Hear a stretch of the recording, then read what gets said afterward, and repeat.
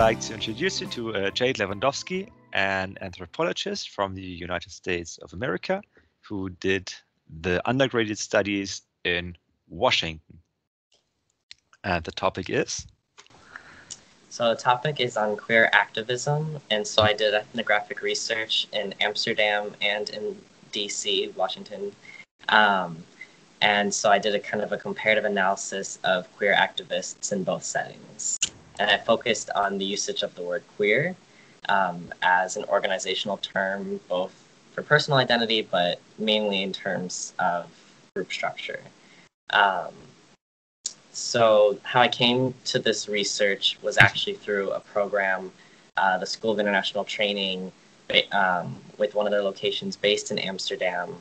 And so during my courses there, I came in contact with various queer folk, and I asked them about their activist activities, and I started to volunteer specifically at one location named the Brinkreich, which is kind of a self-titled queer soup kitchen club of sorts.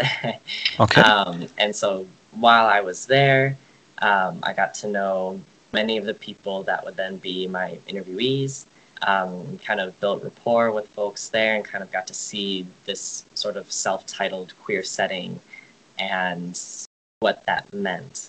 And so while I was there, I decided to then pursue that as a research topic because I was interested in their use of the word queer, since in the United States it has a very different, not extremely different meaning, but it has a very loaded term in the United States due to its history as a pejorative, slur. And from my time in Amsterdam, I found that there wasn't that same connotation with its use there in the Netherlands.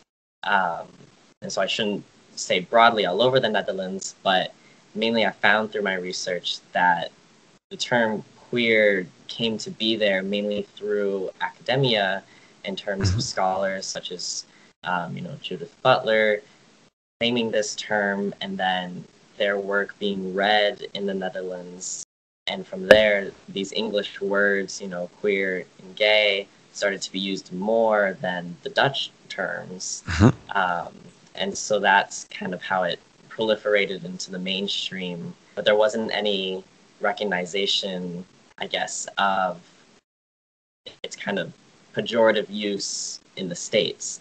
And so that's how I kind of got interested in this topic. And so I started to kind of analyze this aspect of using queer both to label a space, but then also as a term that people wholeheartedly claimed. And how did they define this seemingly undefinable term? So that was kind of one portion of my work. And so when I published a paper there and through that program in the Netherlands, I came back to the United States for my final semester for my undergrad degree. And I decided to continue this work. One of my professors advised me to continue that work, but try to situate it within DC. And so through a similar approach, by going to various events, various events either that included queer in the title or events that I could kind of push the letter a bit and push people on the topic.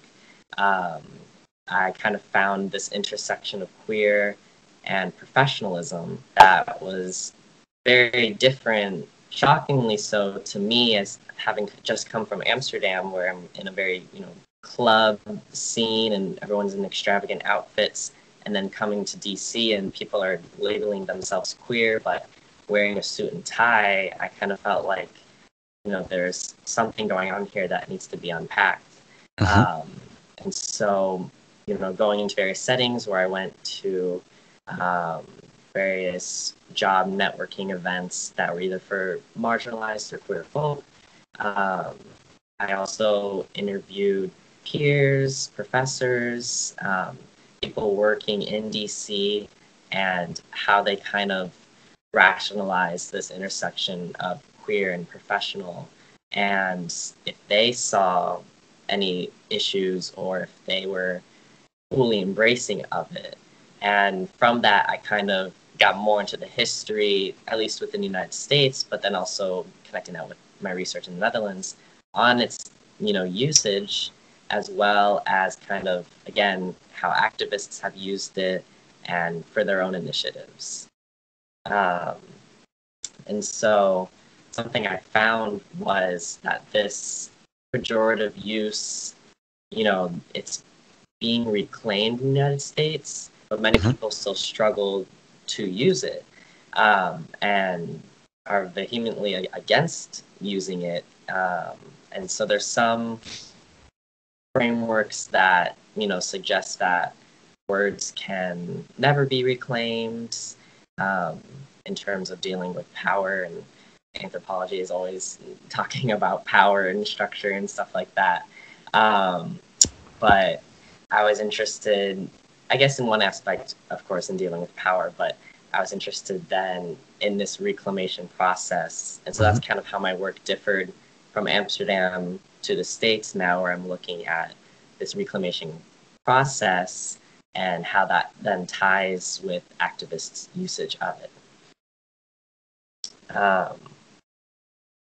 So while I was in the United States, I used kind of semi-structured interviews with folks that had some familiarity with the topic, or at least knew of the word queer.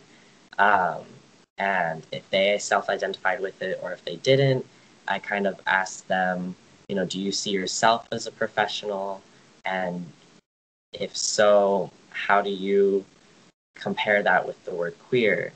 And from my work, it was interesting enough, kind of my own bias was kind of highlighted, where I assumed there was a sort of tension, between these two words. But it was interesting, one of my interviewees kind of unpacked that, or kind of exposed that for me, to kind of say, well, I define professional from professionalism, and to say that I can still be queer and I can be a professional, but I don't have to buy into professionalism.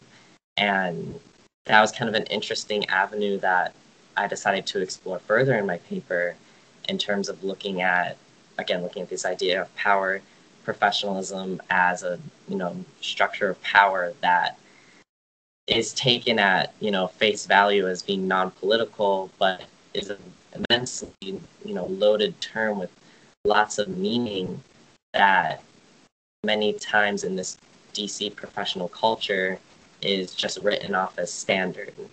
And so through my interviews and through talking through people, I kind of found that there was this distinction made between this professionalism sphere that they found themselves in DC, and being a professional, as they defined it, as just someone who gets work done, that, does their job and does it well. And whether that was someone who worked in photography in the entertainment industry, or that was someone who, worked for a psychiatry center, they parsed out the two to say that, I still get my work done, and for me, that's what being a professional is, but I don't buy into professionalism. I don't have to wear a suit and tie to work every day. And so for me, that's how I define it. Yet at the same time, there was still this distinction from its use in Amsterdam, where Amsterdam queerness was very fluid, very, you hear terms like fluid, or not fixed, not situated, and that, almost anybody can claim the term queer. Whereas in the United States, it seemed to be there was a lot more policing of the term, in terms of saying, so for some of my interviewees, they said that if you were straight, you could not identify as queer. And so I thought that was kind of an interesting sort of note, where in Amsterdam, there were many people that I met that might have identified as straight, or might have been identified in a BDSM or kink culture that from my subjects here in the United States, they found that that was not holistically queer. Um, and so again, you kind of see this kind of parsing out of, terms and kind of separation for personal identity versus organizational structure. And I attributed that to the history of the word queer, where, as I mentioned previously, queer was kind of imported to the Netherlands through academia, whereas its history in the United States starting as, something odd or, foreign to then being a term that became a pejorative slur, and to now that it's being reclaimed, this kind of history that is also symbolic of the movement, the LGBTQ movement, which is to say that earlier movements such as, the famous Stonewall, as being very, as being a riot against police, to now we have pride, parades and stuff in public with police. And so how does the movement kind of reconcile this? I've sort of found that it's kind of an inverse kind of evolution of these activist movements, where in Amsterdam, because the movement there started with, the AIDS, HIV epidemic, and the government there granted they first recognized the LGBTQ population, and they also had them be in charge of the movement in terms of saying that, this epidemic is a you issue, and so you deal with it. Of course, then putting the onus totally on them, but there was that recognition, whereas in the United States, there was not just not recognizing, but a kind of ignorance or erasure of LGBTQ queer folk. And so how those movements started, in terms of being coded with the government within the Netherlands and being very much fighting the government in the United States, they've kind of inversely grown, where now the Netherlands, these movements have become quote unquote radical. And in the United States, the movement has kind of depoliticized, and being gay is normal, being queer is normal, is cool, is unique, but it's still something that is being commodified, I should say.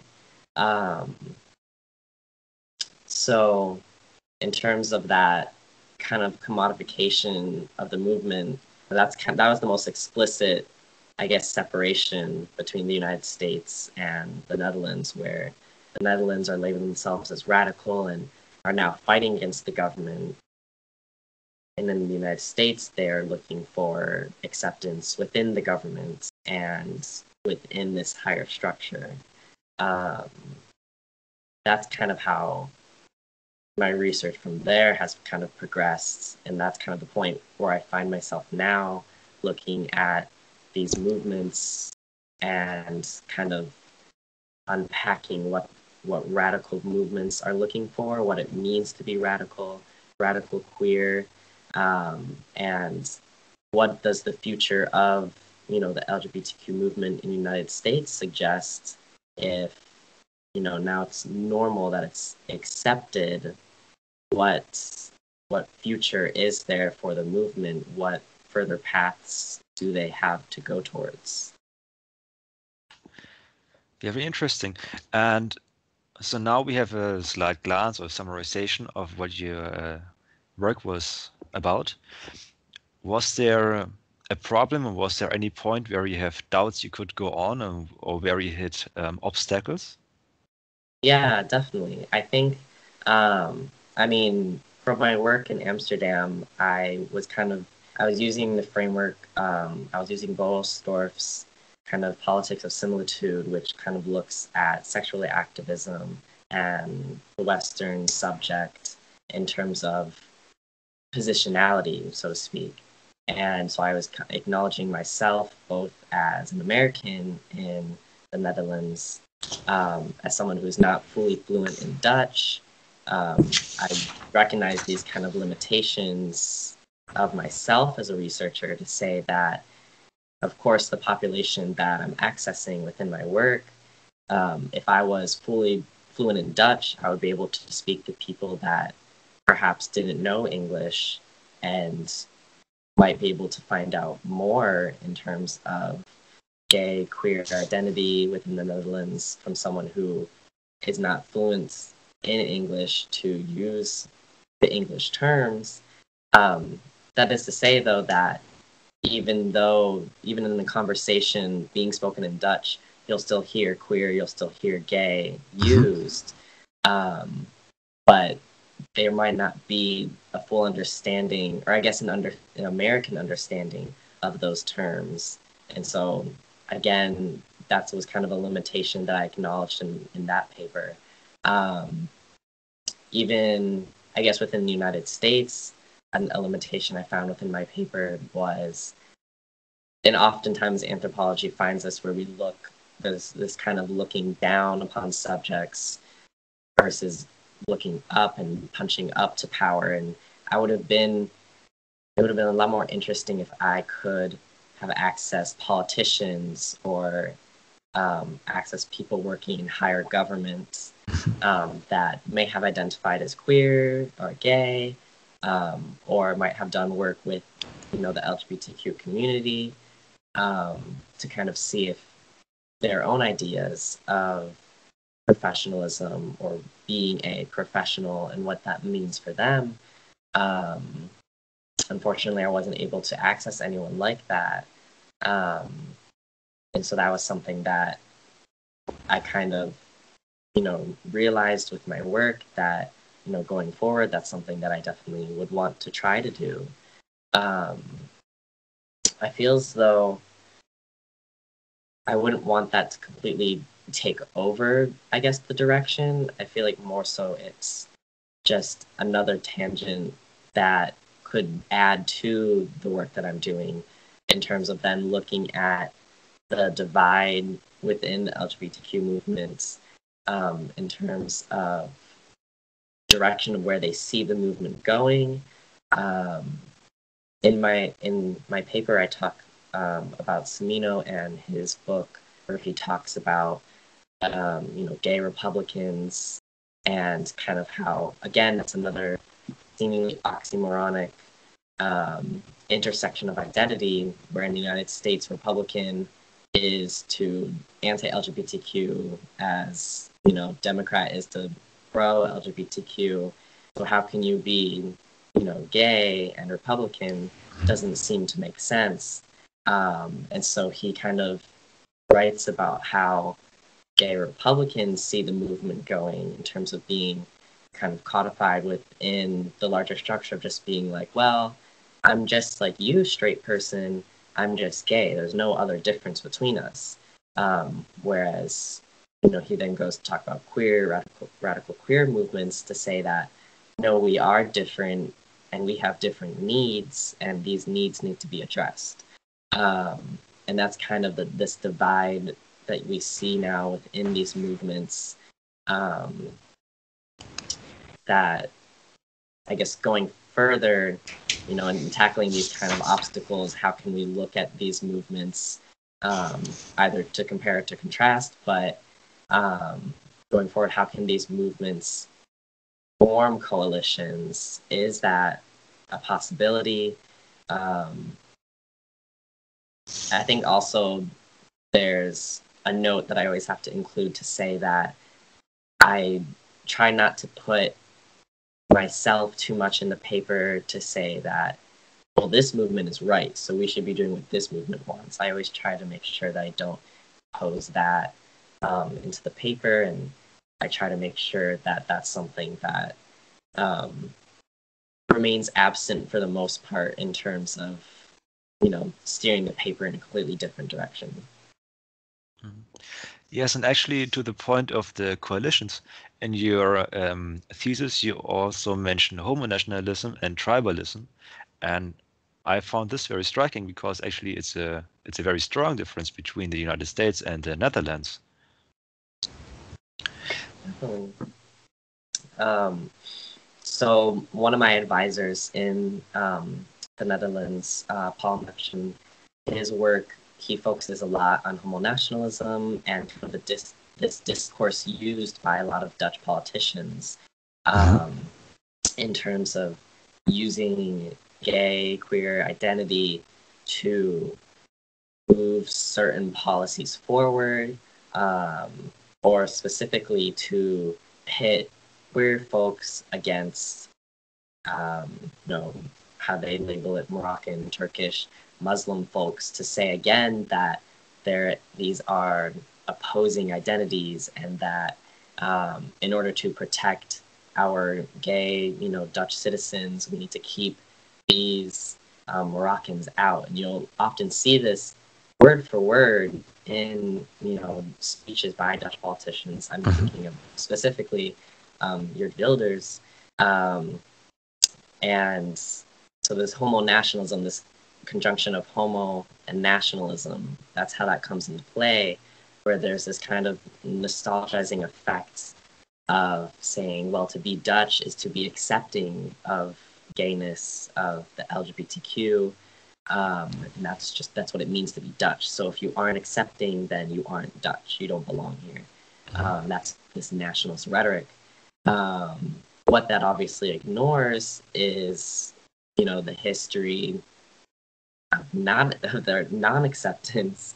I mean, if you go further inland to the Bible Belts in the middle of the Netherlands, you would not find as accepting folks there as you would in, Amsterdam or Rotterdam or Utrecht.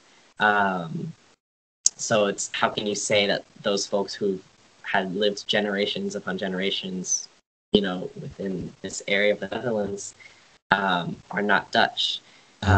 It's a interesting sort of, I guess, discourse in terms of, they address one group of people, or how they address one group of people versus how they address another group of people, and how they play off, fears. Fear is a very powerful thing. And so that was, his work kind of went into that discourse. And I decided to bring that discourse in connection with activism, in terms of how activists are responding to homo nationalism. And if they are, I should say. And so that's kind of where I see this connection between, these radical queer movements, because that's their response to homo nationalism. Is, we're not going to be these, polite, nice, commodified gays that you want to use us as, an image representation of what it means to be Dutch, to pit us against, Moroccan, Turkish, Muslim folks. You can't use us. And that's kind of their, pushback against this kind of rhetoric.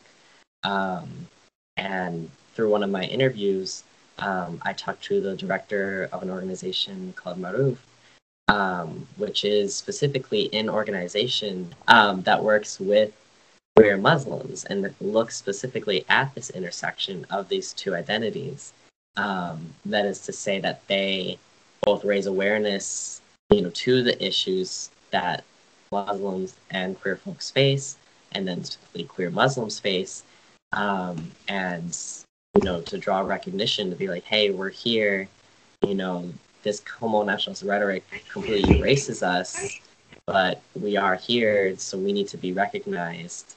And this even recognition of a queer Muslim completely destabilizes this homo nationalist rhetoric that seeks to say that, oh, well, if asylum seekers are coming from the Middle East, that they must be gay, and that they're trying to escape this, this horrific, ideology. And that's kind of the rhetoric that kind of backs up this homo nationalist ideology. And so then here are folks who are fully practicing Muslims that, practice daily, but then are still queer, that still identify as gay or lesbian, or queer, and having that, again, having this intersection of identities completely destabilizes this kind of rhetoric that would seek to erase them.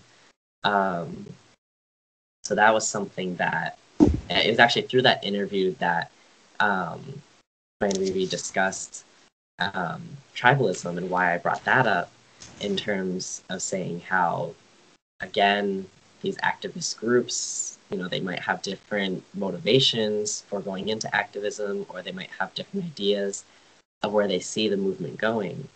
And so the term tribalism came out, interestingly enough, to say that these groups, even these radical queer groups, sometimes don't recognize their own privilege, or don't recognize when they're overstepping their own boundaries, to say that, so for example, the Rinkrijk, this space was oftentimes majority white, and if these folks don't recognize that on one point, yes, they should speak up for their queer Muslim allies, their peers, they also have to recognize when they're speaking over their queer, Muslim allies.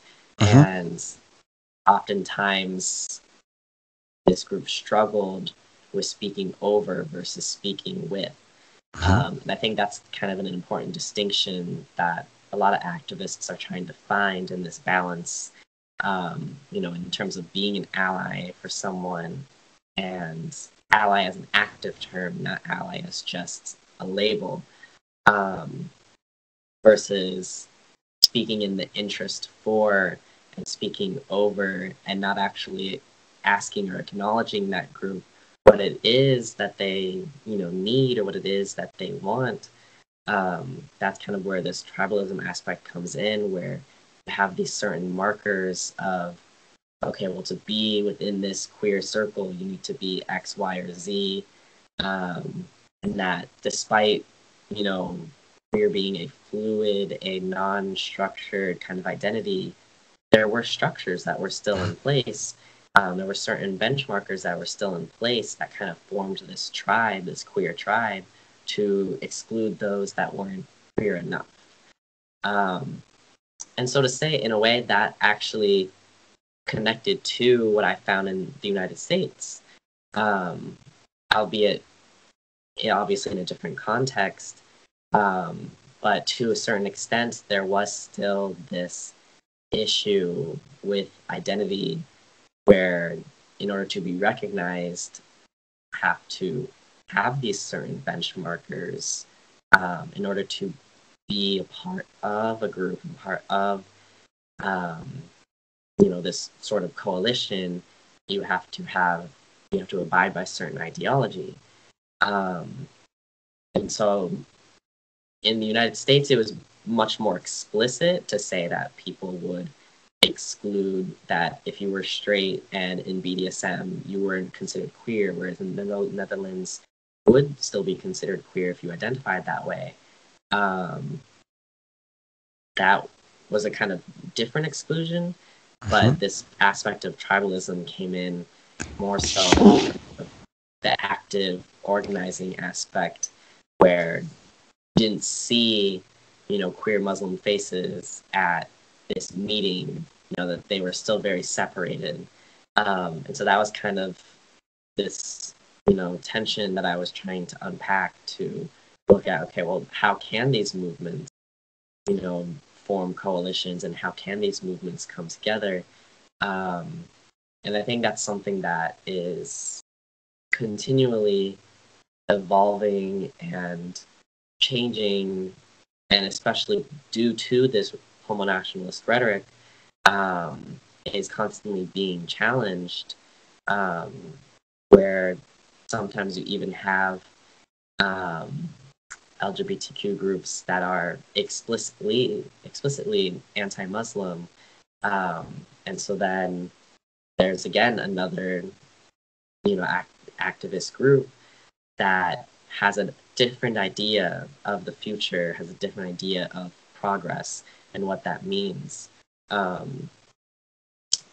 That in a way it becomes its own tribe. So there are many, many different groups. Although it's under the umbrella term queer, we see that it's very heterogeneous actually. So I have a question, and I'm not sure if it's a reasonable question and if it can be answered, because I wanted to ask you if you see a certain direction where the queer movement is going, and maybe there is a more or less clear direction, or it's too diverse. So I don't know if you can answer this or not. Yeah, I mean, I think that's something that's interesting. That's something that's obviously I'm thinking about in my work going forward.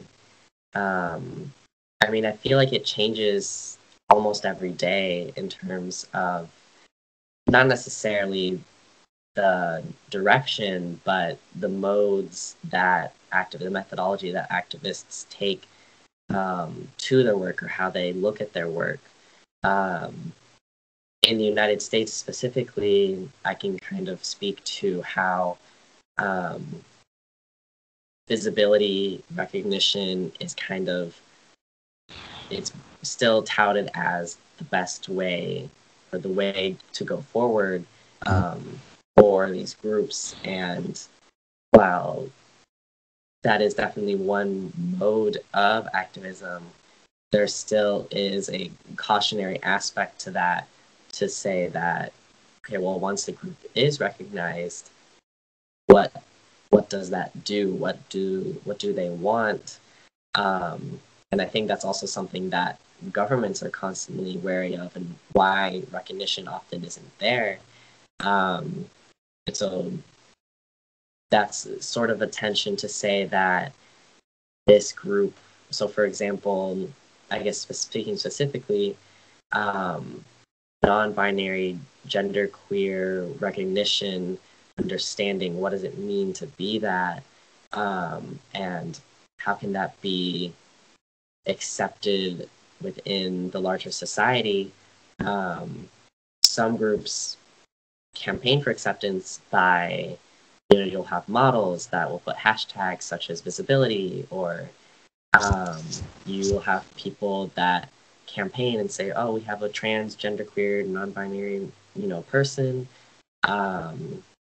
And other folks sort of campaign, not necessarily to say the complete opposite, but to say that, we shouldn't have one exclusive label, or we shouldn't have one exclusive image of what it means to be non-binary, because then again, non-binary can just be recreated as, someone who is gay with short hair and piercings and white. And what does that do to the, queer, queer feminine, person of color that might not fit within that image? If we create this image of non-binary as someone who fits, this like muscled, tattoo with piercings white person, then another group isn't being recognized. And so that's this continual sort of tension that, groups have to reconcile with, especially whenever you have this idea of diversity that companies love to use.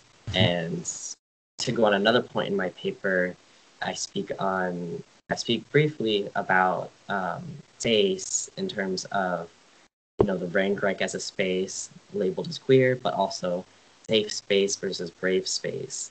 And I guess to address your question more directly, this brave space versus safe space, I think, is kind of the direction, or speaks sort of towards the future of where these movements or activists are looking at. To say that a safe space for a while was kind of touted as, this is what we need to go for. We need a safe space where everyone can feel safe to be themselves.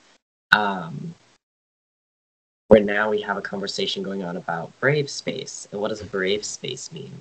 A brave space is to suggest that, or acknowledge that, there is no such thing as a 100% safe space, and that that's okay. But we need to acknowledge why it isn't, and we need to have conversations on why it's not. And so that's to say, for example, if you have a queer, trans, people of color group, that is to say that, people of color, that is such a, term that is so fluid depending on the context. So in the Netherlands, someone might be considered a person of color, but in the United States, they might not be. And so these kind of conversations that need to be had within these spaces. Another example is within queer circles, white people acknowledging their privilege and how that might make them feel uncomfortable, but it's leaning into that discomfort is where you grow, is where you learn, and making sure that that work doesn't completely fall onto other queer people of color to unpack that for them and to explain to them that that work is for them to reflect on, for them to grow in themselves.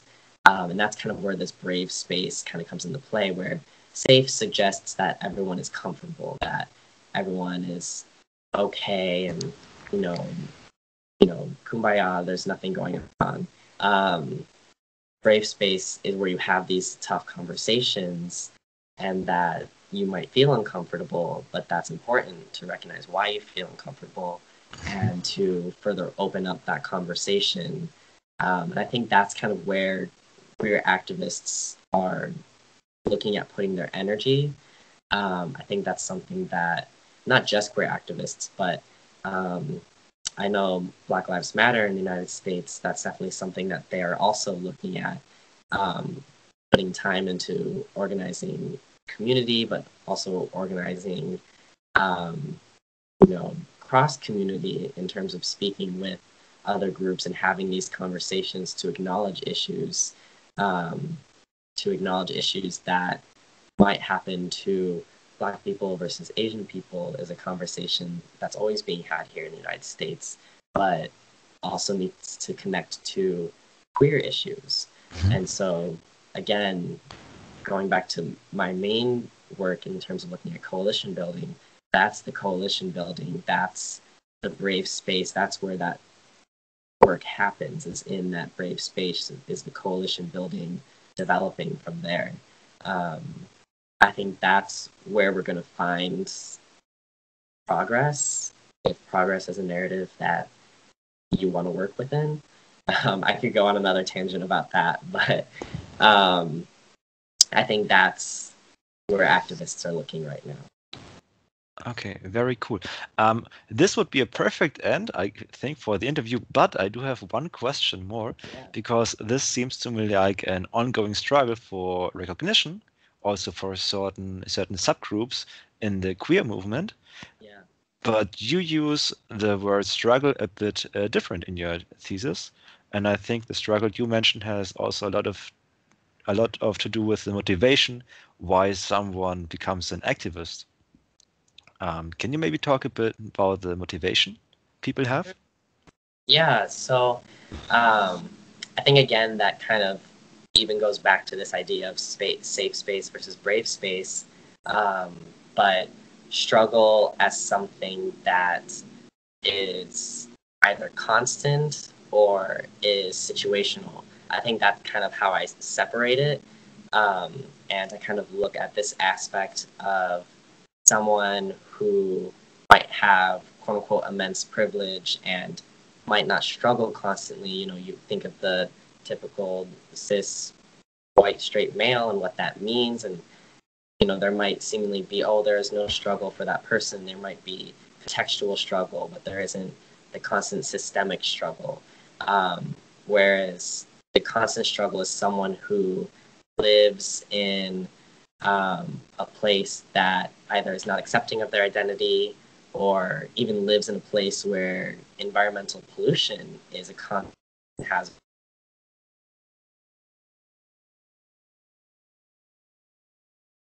Mm-hmm.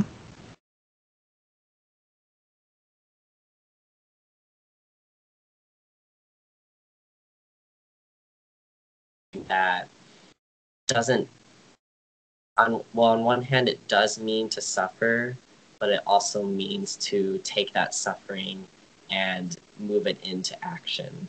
I think that's kind of at the core of what activists do. I don't know if I addressed your question so much, but I think you did, yes. Okay, so thank you very much. These are my questions. I don't know if I have missed any point you would like to mention. No, I think I definitely covered a lot. I don't want to keep you here all day. Okay, well, thanks to you. And I would suggest if anyone has any questions, they can either contact you directly or contact me and I will pass the questions. Awesome. And that's it. Okay, Thanks. great. Thanks, Jade. So much.